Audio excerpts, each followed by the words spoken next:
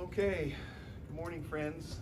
A word of prayer before we begin today. We're going to be talking about Hebrews chapter 7. And as I've asked for prayer in this connection, pretty much since we started Hebrews, pray that the Lord makes sense of the passage for us so that we can understand and see and grasp his gospel in it. Lord Jesus, we do ask you for that today. Pray that you would be alive in the reading of your word and that your power to save us and bring us the joy of reconciliation with you would work in our reading and our discussion today. Lord, I pray that you would anoint my lips and that you would anoint the ears of your people to hear about your love. In Jesus' name, amen. Well, friends, Hebrews continues to be strange and complicated. We're going to talk about the first few verses of chapter 7 today, but just a quick word of context by way of reminder. The main idea so far of Hebrews is, anybody remember? Can someone say it to me today? No? That's okay. Don't forget. Thank you. Pay close attention. Maybe even pay closer attention to what you've heard, lest you risk falling away. Because if you neglect so great a salvation, how will you escape? Right? We talked about that last time, and indeed for several weeks now. And what is the threat, the implied threat there? That the God of the Old Testament, that Hebrews guy is explaining to us, the God of the Old Testament keeps his promises. He is reliable above all things. Inscrutable, yes. Hard to follow sometimes, but when he says something, for example, I will bring judgment against you, he is not kidding. We have the evidence of 722 with the Assyrian captivity, we have the evidence of 586 with the Babylonian captivity. The Hebrews guy wants us to keep all those things in mind. If you depend on some sort of physical, personal, human, fleshly method of salvation, you will not escape. The God of 722 and the God of 586 will get you. So, the great salvation that the writer to the Hebrews is explaining is the thing we got to pay closer attention to. And so he goes on, and now we're into chapter 7 of this plan to explain the weird shape of the Old Testament, to explain the ins and outs of the Old Testament sacrificial system, the ins and outs of the Old Testament covenant system, so that you will understand at a deep level exactly what this great salvation is. And today, he brings up the thorny, weird story of Melchizedek as a case in point. So let me read from the last verse of chapter 6 on into chapter 7, and let's see what in the world he has to say. In chapter 6, verse 20, he says, Jesus has gone as a forerunner on our behalf, having become a high priest forever, after the order of Melchizedek. And then he continues in chapter 7, for this Melchizedek, king of Salem, priest of the Most High God, met Abraham, returning from the slaughter of the kings, and blessed him. And to him, Abraham apportioned a 10th part of everything. He, Melchizedek, is first by translation of his name, King of Righteousness. And then he is also King of Salem, that is, King of Peace.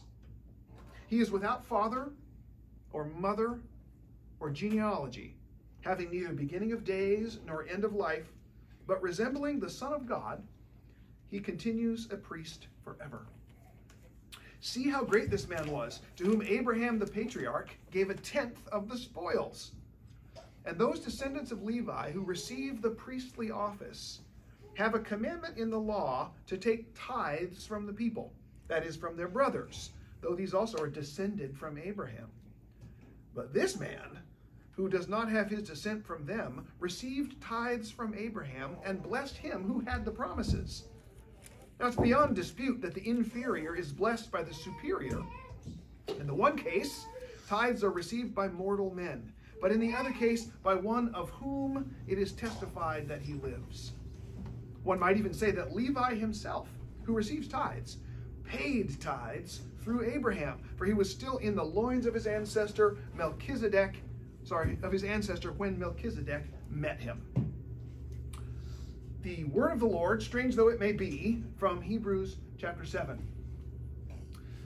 So I hope today to give you guys a little handle on the Melchizedek idea, the Melchizedek story, and how it fits into the strange Old Testament world that God revealed himself through.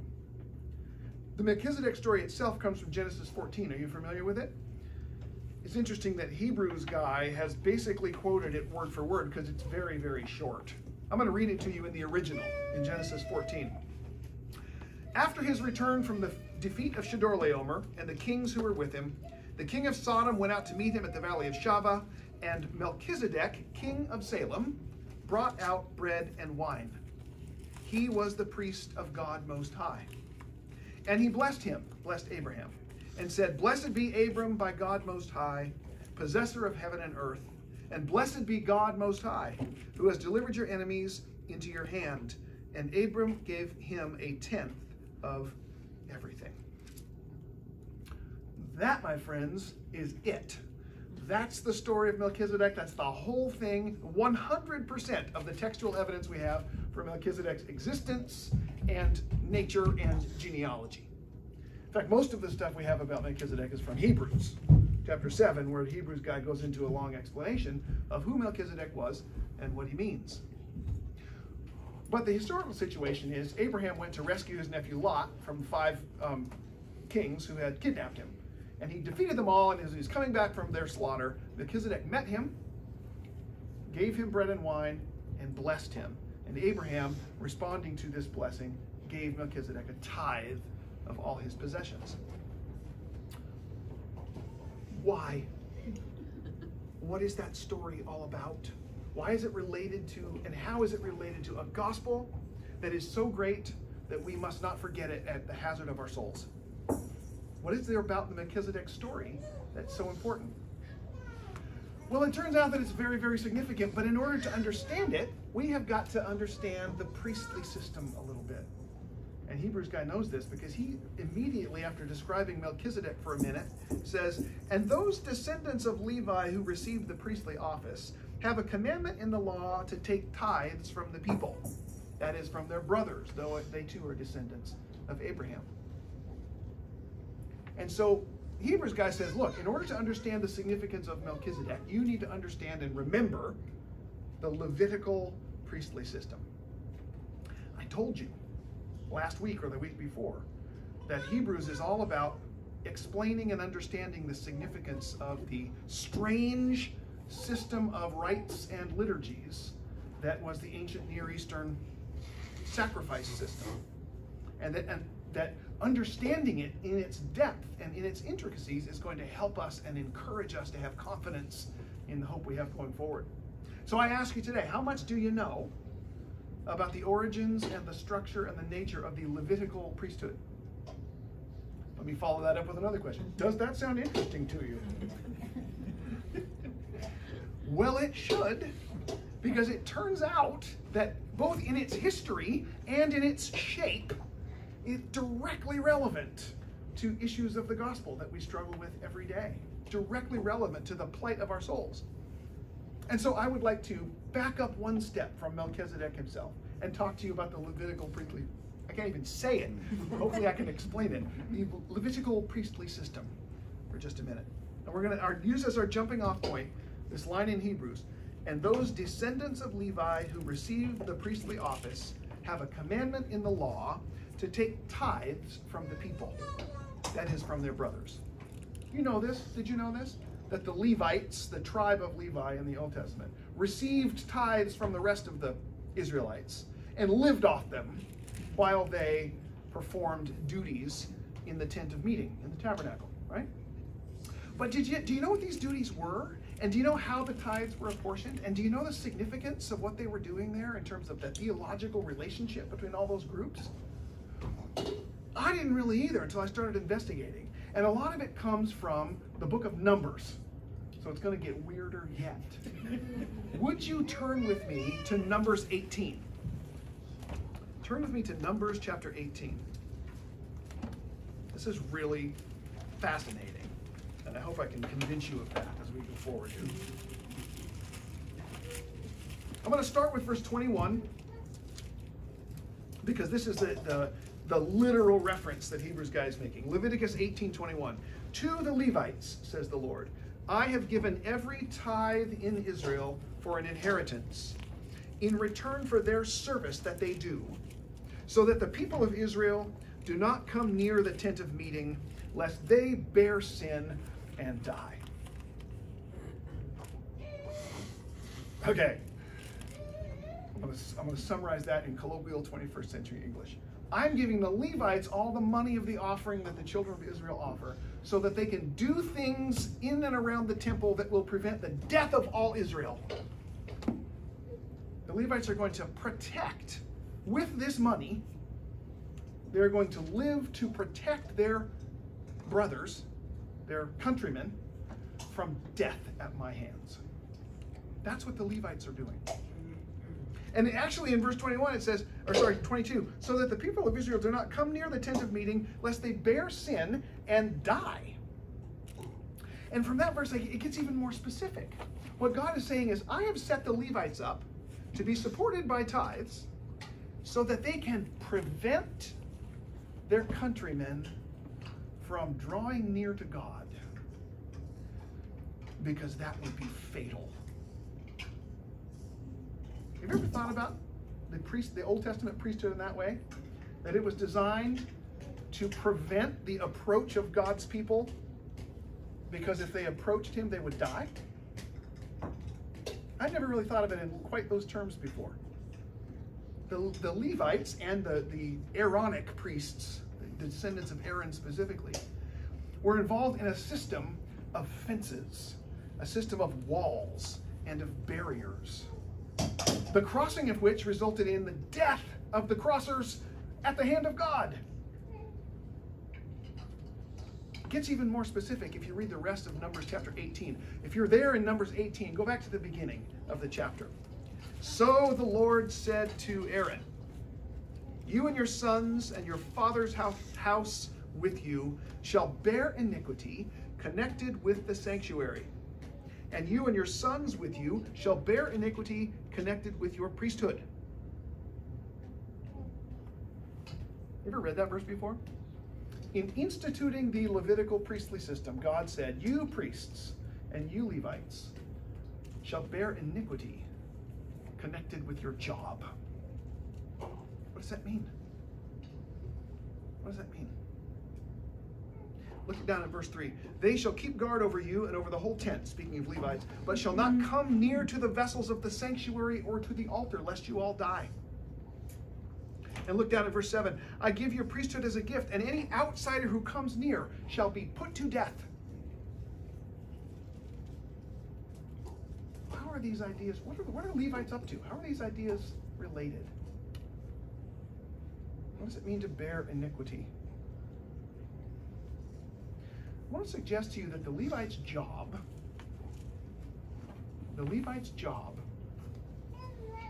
was to prevent the approach of God's people into his presence, because that would kill them. But that the Levites could stand in God's presence based on some particular characteristic that they had. What is it? What do the Levites have in the verses that I read to you that qualifies them to stand in the presence of God? This is going to blow your mind. What does he say to Aaron and his people? Your job is to what? Bear sin. Bear iniquity. And the Levites, in protecting you in your work, will bear iniquity. What's iniquity? Sin, right? Aaron's job is to take the sin related to the sacrificial system on himself. The Levite's job is to bear, to carry, to take on themselves iniquity and sin. Do you know what qualifies them to stand in the presence of God? It has something to do with bearing sin. What? Isn't that the opposite of what we think and learn and hear about the priest? The priest is sprinkled. The priest goes into the Holy of Holies and he's holy. Except it sounds like the priest is doubly sinful. It sounds like he's got not only his own sins, but he's got the sins of the people too. And that somehow makes him eligible to go into the presence of God. We got to dig into this a little bit deeper. We got to see some more of the intricacies of the role of the Levites and the place that they actually played in God's economy. So I want to go back even further to Numbers chapter 8. I promise we'll get back around to Hebrews, but it's important.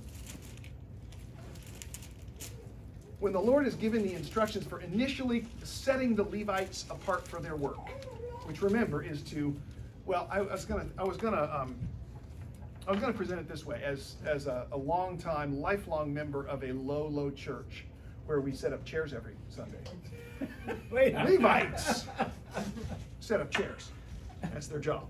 Right? Their job is to put the piano in place and the chairs and set the coffee up so that the service of God can go forward, right? And their job is to mind the door and hand out bulletins, right? That's what they do. But for what purpose did God set them apart for this work? What is their theological purpose? Look at Numbers chapter 8 and verse 16. For they, the Levites, are wholly given to me from among the people of Israel.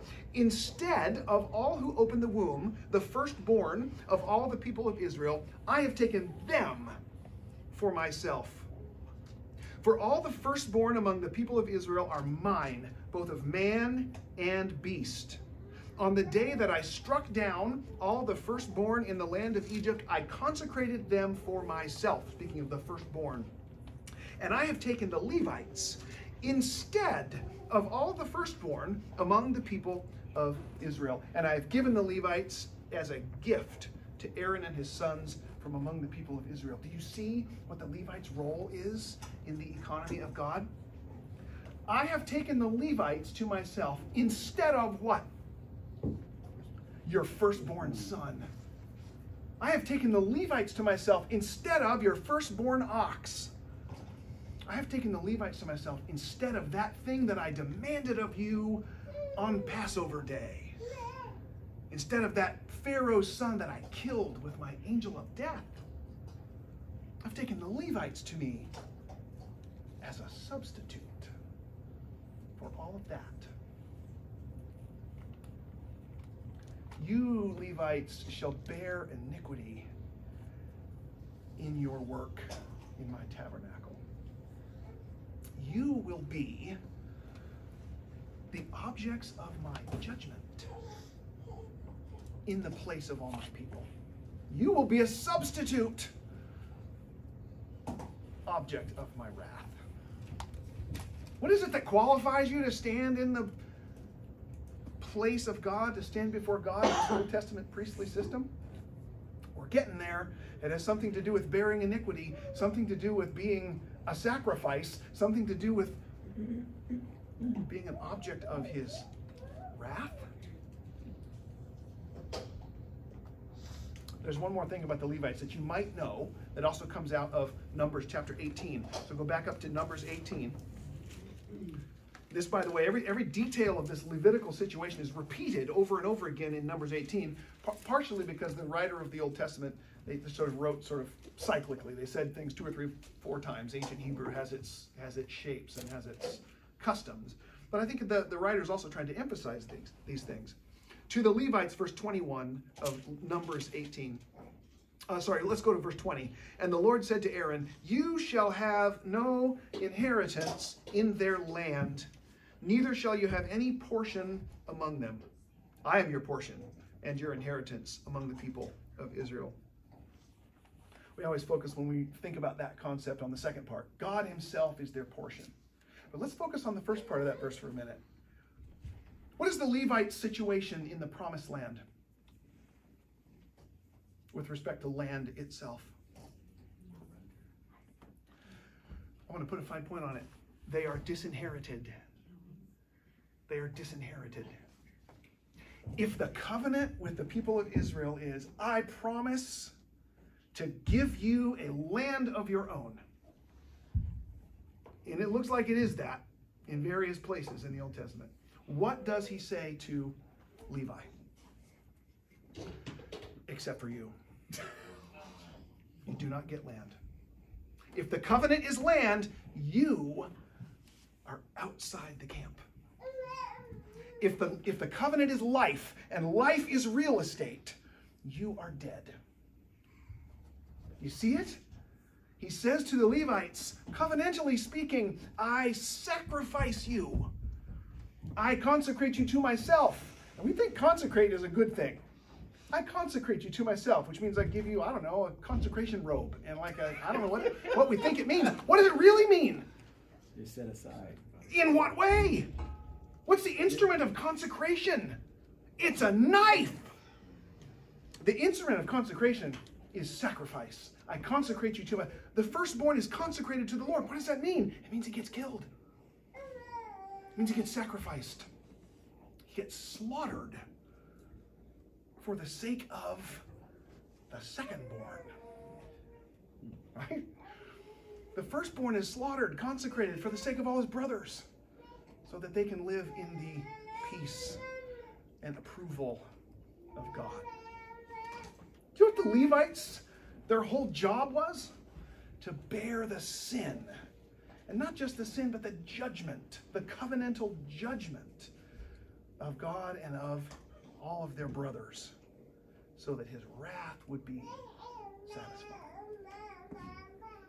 And in the exchange by which they took this place, they got paid for it. They got paid for it. All of their brothers, the Levites' brothers, said, you guys have tough duty.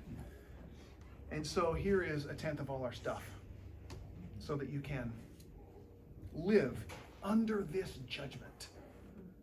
You can live under this condemnation, under this, we'll call it consecration. But covenantally speaking, I think it's important that we see in the intricacies of the Old Testament system that the Levites took on covenantal death for the sake of their brothers. Do you think that's significant? Do you think Hebrews guy wants to talk about that just a little bit? Let's go back to Hebrews now. Those descendants of Levi, chapter 7, verse 5, who received the priestly office, have a commandment in the law to take tithes from the people, that is, from their brothers, though these are also descended from Abraham. One might even say, verse 9, that Levi himself, who receives tithes, paid tithes through Abraham, for he was still in the loins of his ancestor when Melchizedek met him. He's talking about Melchizedek as being a better version of the Levitical priestly system by reminding his readers of what that original Levitical priestly system looked like. And what did it look like? It looked like the Lord saying to his people, of the best of your produce, I will take in consideration of your sin. And the rest I will leave now that my wrath has been satisfied. We're going to do it with livestock. We're going to do it with money. We're going to do it with firstborn. And we're going to do all of that symbolically by setting aside an entire tribe of your nation for my wrath and judgment, symbolically speaking. Okay, let me just jump back from there. And let me just put this in a 21st century idiom. That sounds a little barbaric, right? I mean, the God that we grew up thinking about, the Sunday school God, the God of American Christianity, doesn't behave that way anymore, surely. That's not really the way God actually is anymore. In fact, at this church, we don't talk about a God of wrath and judgment very much, do we?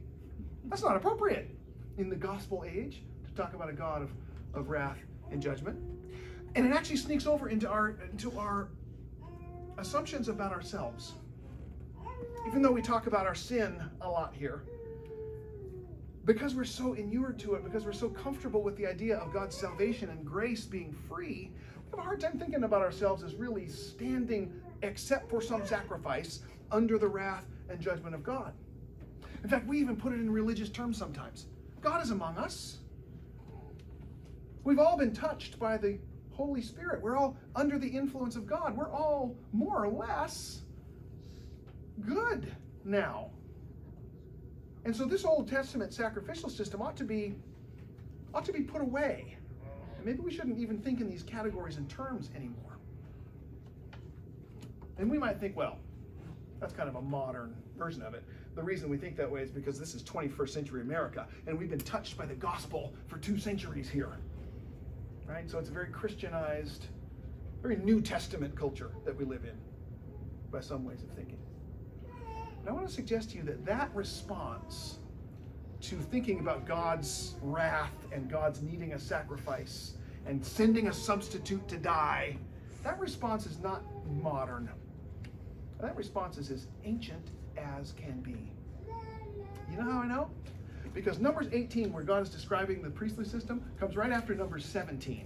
And I want to tell you the story of Numbers 17. You guys turn back there for just a minute. This is unbelievable. Do you know what happens in Numbers 17? You do. You just don't know where it is. You've never heard this reference before. It's the rebellion of Korah. You heard the rebellion of Korah? Actually, it takes a couple of chapters. It starts in chapter 16. You remember Korah, right? Do you know who Korah was? This is the guy that you may remember from Sunday school, whose whole family got swallowed up by the earth swallowed him up because he rebelled against Moses. He's the one the earth swallowed him up and he was seen no more and he got judged for his rebellion.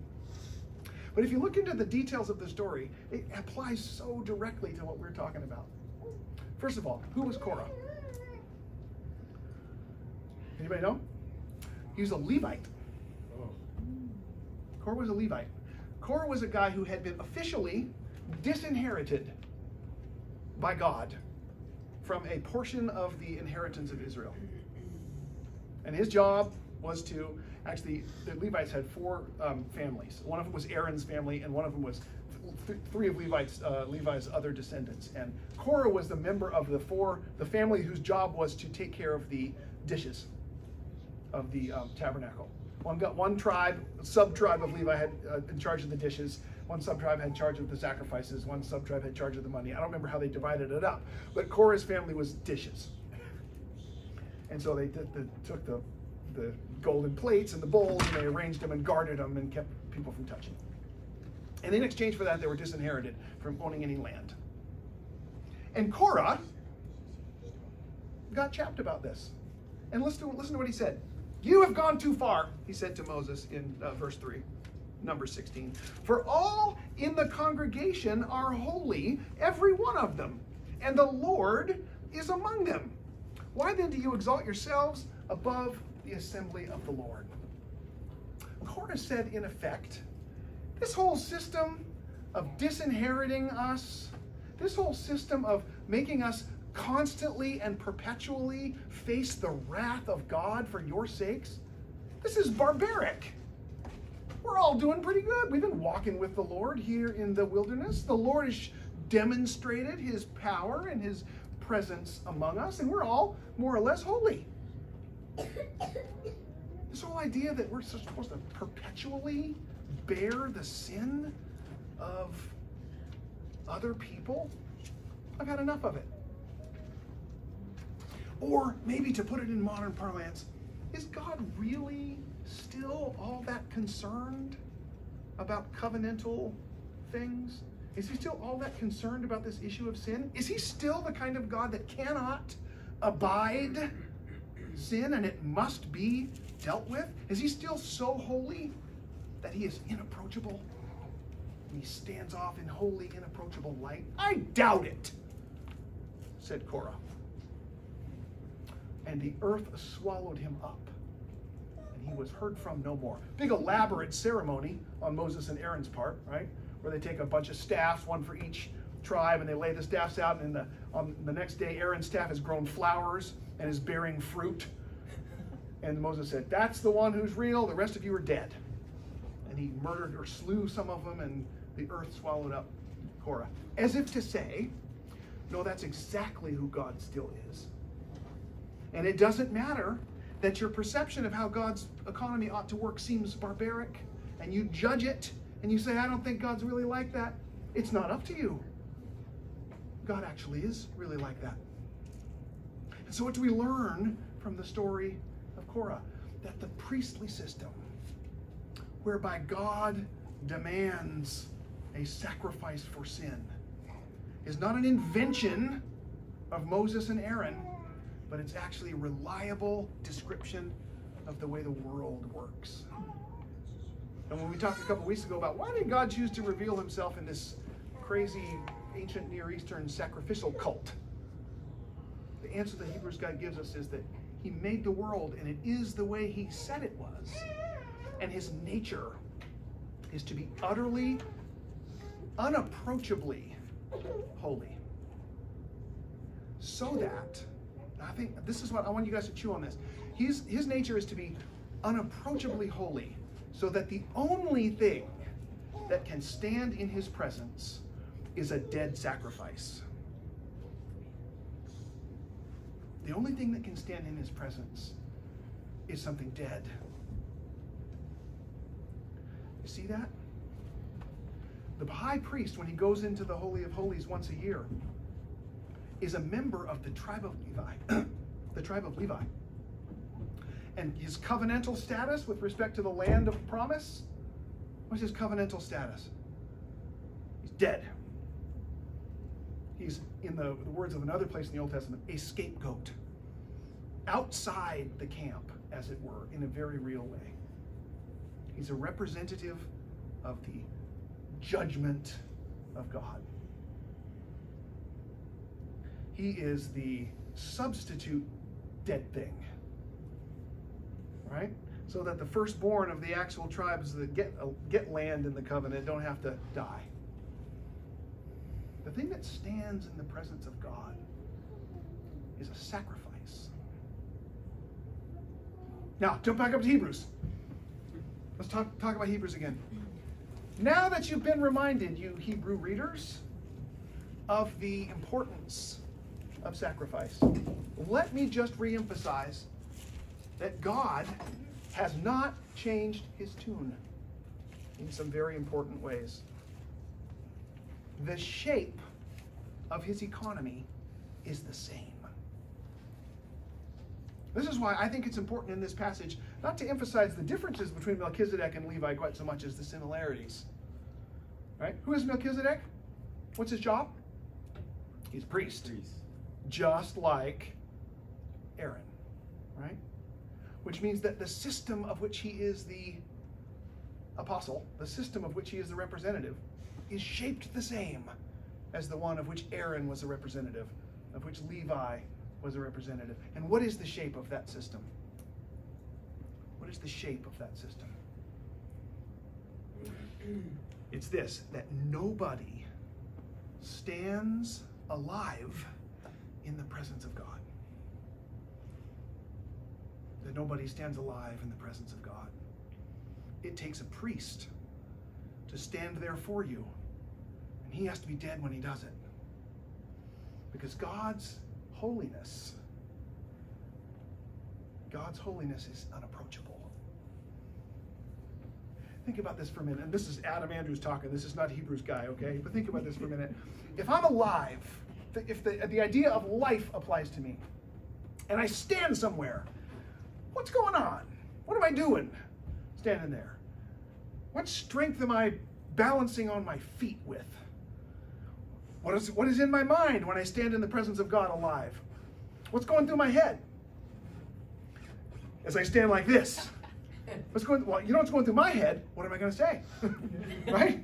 What am I going to say next? How am I going to present myself? In fact, every impulse of my body and mind and soul is going to be geared toward presenting something now that I stand in the presence of God.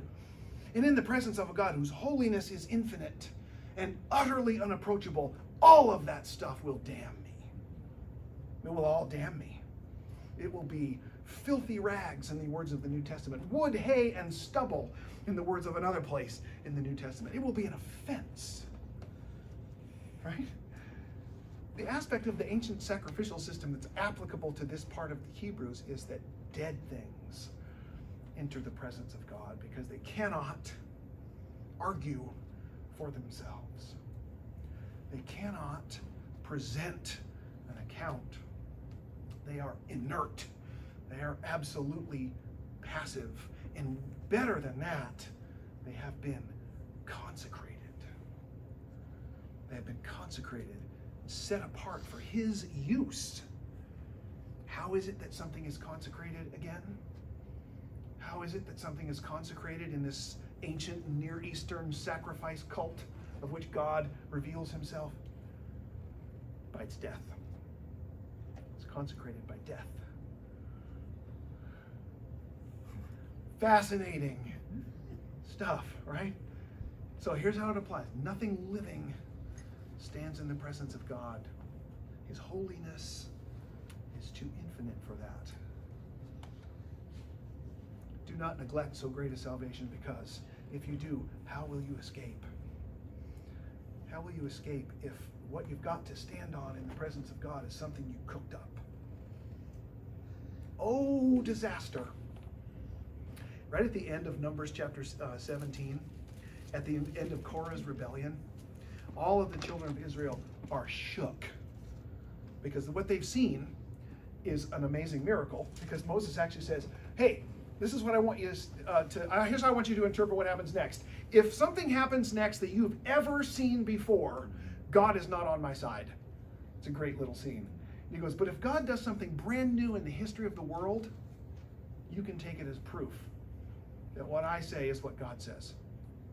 And at that moment, the earth opens up and swallows Korah and his family, and they go down into Sheol alive. And the children of Israel say, well, I've never seen that before. I am undone. As a matter of fact, it's exactly the word they use. End of chapter 7. And the people of Israel said to Moses, behold, we perish. We are undone. We are all undone. Everyone who comes near to the tabernacle of the Lord shall die. We are all going to die. And Moses said, yes, you are. You are undone.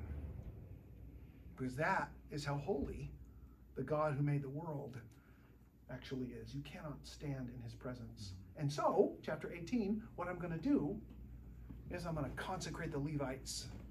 I'm going to slaughter them, covenantally speaking, in your place.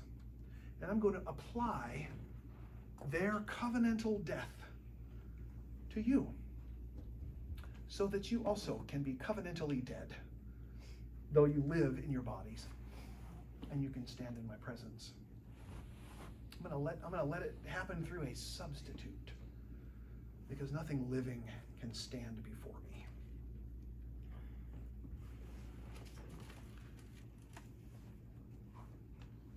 In this context, we get the story of Melchizedek. In this context, we get the story of Jesus, a high priest in the order of Melchizedek, to whom even the Levites pay tribute and tithe. Now let's talk about that for just a minute. I know I'm going to go long today. I'm sorry. I just got all excited. What is it that the children of Israel do to the Levites? What do they give to the Levites? Tithe. They give a tithe. For what purpose? So that the Levites can go on with their business of being a sacrifice, right? Of being a substitute, of enduring the death and judgment of the covenant in their place, so that it will go easy with them before God. And Hebrews guy says, Levi does this too to Melchizedek. Even the Levites look to somebody and say, oh man, this covenantal death is too big a deal. I can't take it anymore. Will you take it for me? And Hebrews guy says, guess what? The Old Testament system, of which I've been describing to you in great detail, is a picture of something even better, something even greater. And its difference is that the high priest of that New Testament system, the one who comes after the order of Melchizedek, is not a human being. He's not a mortal like the Levites were. And he offers himself once and for all, so that that continual sacrifice for his own sins doesn't need to be made. And more importantly, he is perpetually dead. He is slain before the foundation of the world and endures the wrath and judgment of God continually, covenantally speaking, and continually makes intercession for us.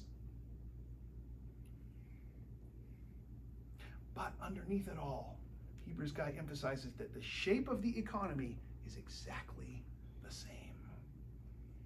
The shape of the economy is exactly the same. Nothing living can stand in the presence of God. And his wrath against we call it sin, but I want to give another name to it today. His wrath against exertion is bottomless. His wrath against the living who would live is bottomless. You see what I mean by that? When we stand in the presence of God and we imagine that we have something to contribute, the urge in our flesh is to live, to survive, to create, to make ourselves acceptable, to exert ourselves, to become ourselves, to be living and vital and whole and full, and to take initiative. In that is the seed of the sin that God cannot abide. That's why in Numbers 18 it says over and over again, anybody who comes anywhere near the tabernacle will die. If you come anywhere near it, in fact, Levites, your job is to keep people the heck away. Keep them away. If they come near, if they take a step toward me, they will die. What? I thought God was approachable. Well, he isn't. He isn't. A step in his direction is fatal. To live in his presence is impossible, and more than that, is an offense against his majesty. The Hebrews guy says, don't forget it. That's what the economy looks like. How will you escape if you neglect so great a salvation? Because Jesus has made a way. Without undoing that system, he's made a way to fulfill it, to be perpetually in the presence of God in our behalf, in his death, in his sacrifice, so that we, as he'll say later on in Hebrews, can approach the throne of grace, can go behind the veil with boldness. What? If you have an idea what the sacrificial system symbolizes, the economy that it symbolizes, that is a mind-blowing thing to say. You get to go behind the veil. What, alive? What are you talking about? I'm talking about the resurrection. I'm talking about the veil ripped from top to bottom. I'm talking about a completely new dispensation. But it doesn't make sense. It doesn't land in your heart if for 200 years you and your culture have been hearing, hey, God's easy. It's no big deal with God. You're all pretty well, more or less, righteous. We've been learning for 200 years to say with Korah, all of us are holy, every one of us, and God is with us. And this whole thing about protecting the presence of God from the approach of living things, that's a little passé and a little barbaric, and frankly, I'm better than that. And frankly, not only am I better than that, but God doesn't mind anymore. He does. He still does. The holiness of God is undimmed since the creation of the world. Nothing living can stand in his presence, and if it weren't for the death of Jesus, you couldn't either. But it is for the death of Jesus, though. That's the whole point of the gospel. Rejoice. Rejoice. The way has been made open for you to approach boldly the throne of grace. And this is why Hebrews guy is so excited. He wants to preach it to you, not just as good news that your suffering and your sorrow have a solution. Not just in the words of Jesus, come to me, all you who are weary and heavy laden, and I will give you rest. The Hebrews guy thinks that too, and he's going to talk about that as well. But here in the beginning, he's saying, look, covenantally speaking, a gigantic barrier, that is the death of your soul, has been removed. Live in light of that barrier.